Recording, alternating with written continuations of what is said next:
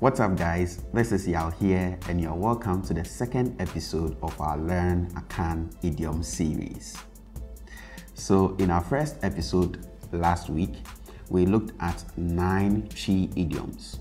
9, okay? And today I want us to continue with 5 Twi idioms, okay? To add up to last week's. And just as we did last week, for each idiom that we provide, we are going to give the meanings of its constituent words. All right, so the words that come together to form that particular idiom, we are going to give the meanings of all of them. And we also give the literal meaning of the idiom overall, as well as its figurative meaning, okay, the actual meaning.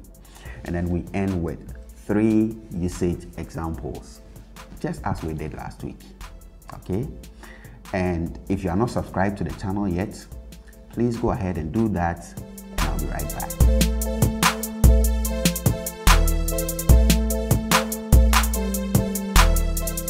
Okay, so let's just go ahead and start. And I have my idioms here, and we start with Jane Twa. Jane Twa.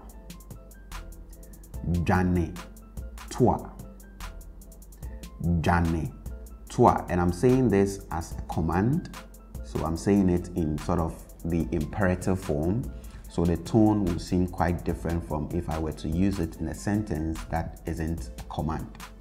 Okay, so I have Jane Twa. Jane Twa. Jane Twa. So we have Jane, and Jane means to run. Okay, to run away, to bolt. Okay, so we have Jane, to run, and then Twa. Twa means to go after. Okay, so like after, to go after. So I could say Watwano. Okay, Watwano. And Watwano would mean he or she has gone after him or her. Okay, Watwano. So we have Jane, to run, and then we have Twa, after. So to run after. Okay, and this would be the literal meaning of this expression, to run after. Okay, to run after. But as an idiom, so figuratively, this means to seek help from. Okay, to seek help from or to appeal to.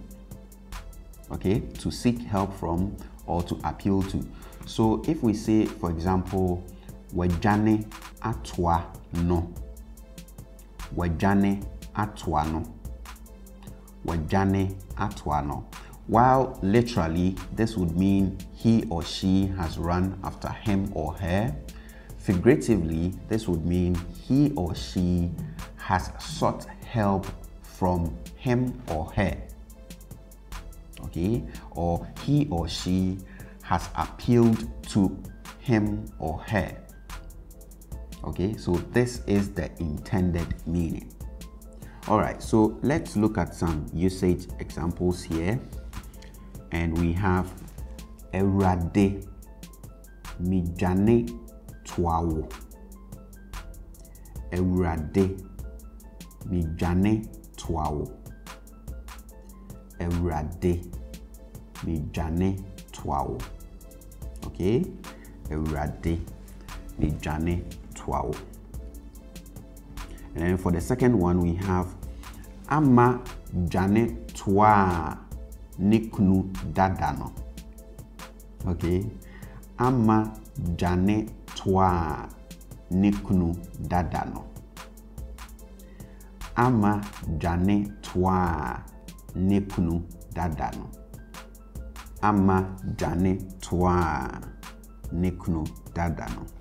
And then for the last one, we have Abena Jane Twa Akusia. Abena Jane Twa Akusia. Abena Jane Twa Akusia. Abena Jane Twa Akusia. Okay, so for the second idiom, we have Neni etutu ato nensem.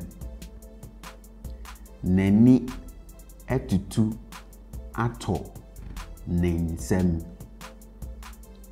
Neni etutu ato nensem. Okay? Neni etutu ato nensem. So if you took last week's lesson, so the first episode of the series, you know neni means his or her eyes.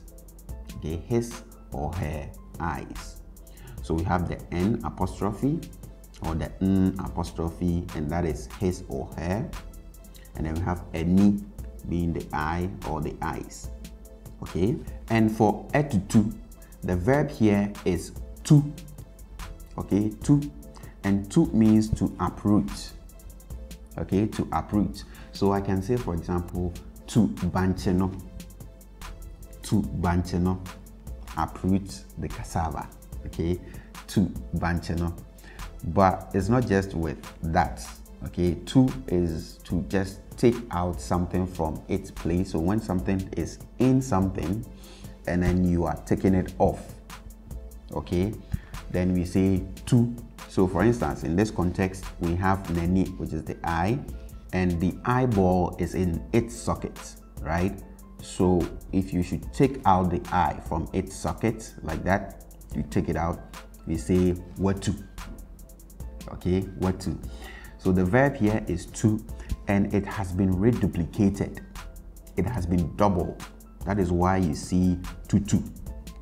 Okay, and for most tree verbs, when you do this doubling, when you do this reduplication, you end up with a form that applies to that action happening not just once, but like several times. Okay, two or more. So when you see tutu here, it means it's not just one eye, one eyeball that fell off, okay, or got plucked out, but at least two. Okay, so we have etutu to mean has or have fallen off, not just one, have fallen off, okay, or have been plucked out.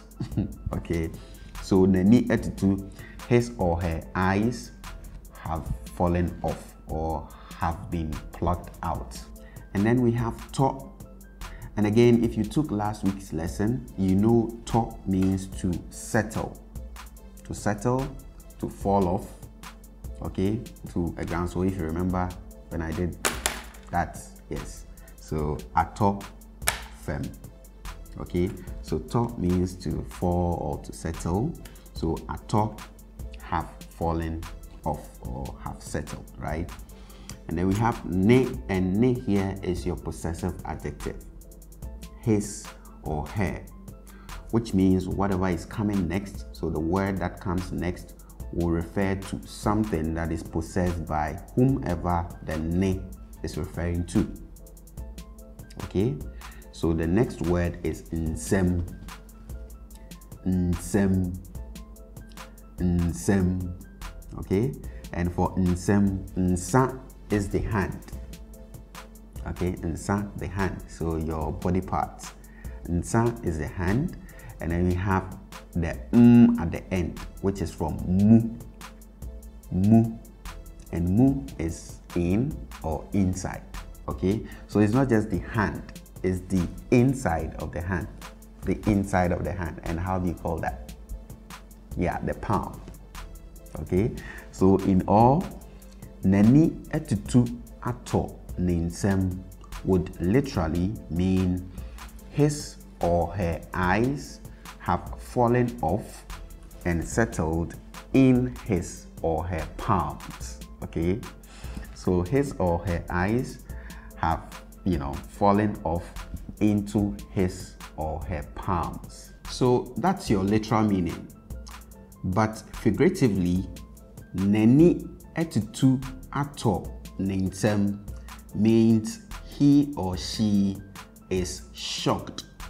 Okay, he or she is so shocked or agitated, okay, over something, right?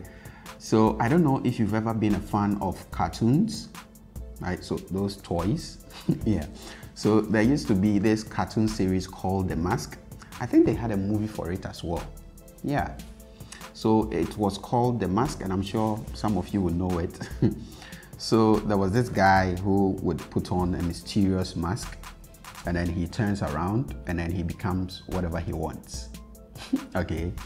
And this particular character, actually this applied to almost all cartoon characters, but particularly for this character, when he got shocked, his eyeballs will fall off. You know, it will fall to a distance and then it will roll back, you know, because when it falls off, there's some sort of springs to each of them. So it falls and then the spring will pull it back. Okay, so I guess you can think of this when you think of this idiom, right? He is so shocked, his eyeballs will fall off and then return, right?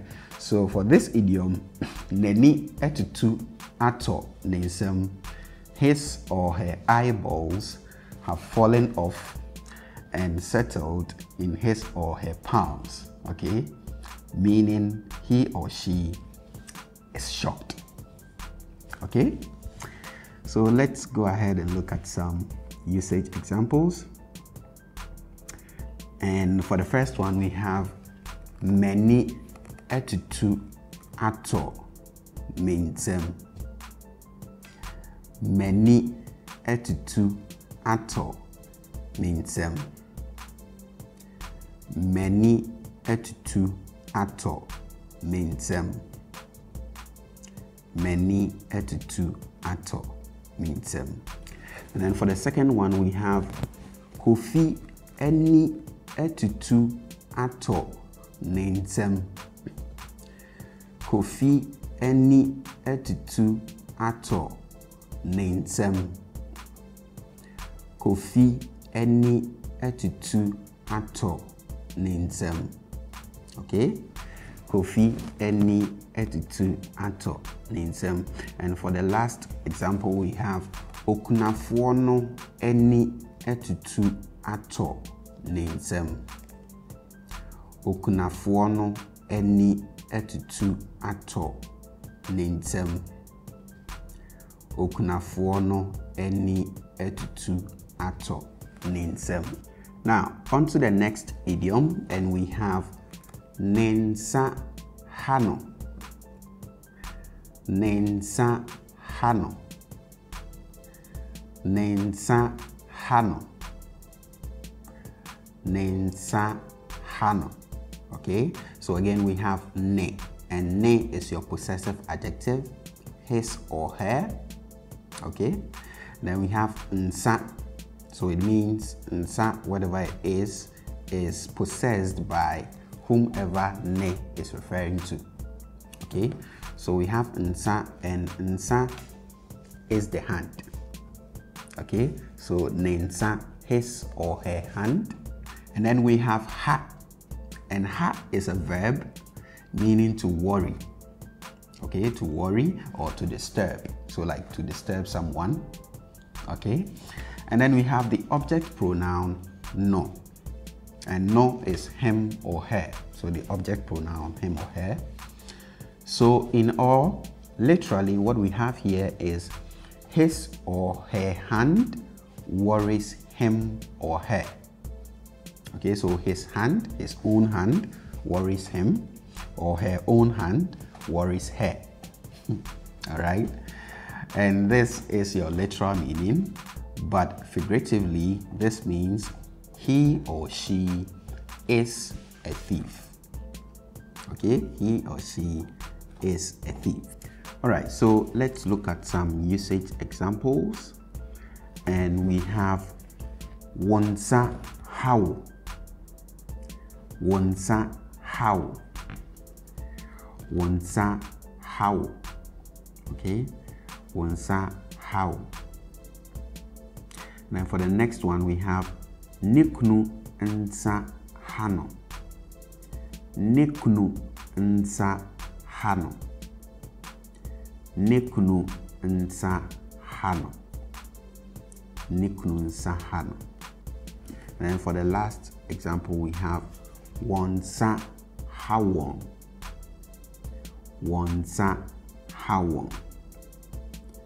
Wonsa hawon. Okay? Wonsa hawon. Okay, let's move to the next idiom. And we have wada ne benkum so. Wada ne benkum so. Wada ne benkum so. Okay? Wada ne benkum so. So we have wada, which is he or she has slept. Okay? He or she has slept. So da is to sleep. Right? The verb da, to sleep. And then we have the w that begins this. And last week I said this w is the third person subject pronoun he or she when it is used with a verb in its perfect aspect, form. Okay, so he or she, and then the a between the w and da is your perfect aspect marker, which translates roughly as has or have, to express a complete action. So we did this last week. So wada means he or she has slept. Wada. Wada. And then we have ne, which again is your possessive adjective his or her. Okay, which means whatever is coming next refers to something that is possessed by whomever this ne refers to. Okay, so what is coming next is benkumso. Okay, benkumso, and benkumso means the left side. Okay, the left side, benkumso. So ne benkumso is his or her left side. Okay, so together this expression we have wada ne benkumso. He or she has slept on his or her left side. Okay, so this is your literal meaning, but figuratively, this expression means he or she has died. Right? He or she has died, and that is wada ne benkumso. Wada ne benkumso. Okay? Wada ne benkumso. So for usage examples, we have kweku ada ne benkumso. Kweku ada ne benkumso. Okay? Kweku ada ne benkumso. Kweku has died or passed away. Okay? Yeah, as an idiom in English.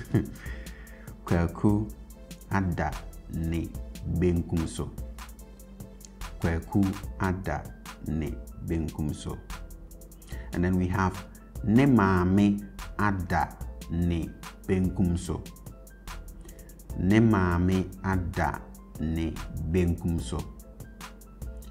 Ne maame ada ne benkumso. And for the last usage example, we have ne papa ada ne benkumso. Ne papa ada ne benkumso. Okay, ne papa ada ne benkumso. Okay, so let's look at the last idiom for this episode. Okay, and for this we have odo benada. Odo benada. Odo benada. Okay, odo benada. So we have odo, and this odo is not love. No, this is not love. So for odo, we have o from ono, okay, which is he or she, the subject pronoun. And then we have do, and do can mean to love, right? To love. But in this expression, that is not what you're looking at. This do means to weed, okay, to weed. So odo is he or she weeds, okay, he or she weeds, odo. And then we have benada. from a benada. Okay, so benada, the full word is a benada. Okay, and a benada or benada is the Twi name for Tuesday. Okay, so Tuesday is a benada or benada. So in all, literally we have he or she weeds on Tuesday, right? He or she weeds on Tuesday or Tuesdays. Okay, he or she weeds on Tuesdays. But just like Aban agenitu from last week, you know, that idiom, Aban agenitu.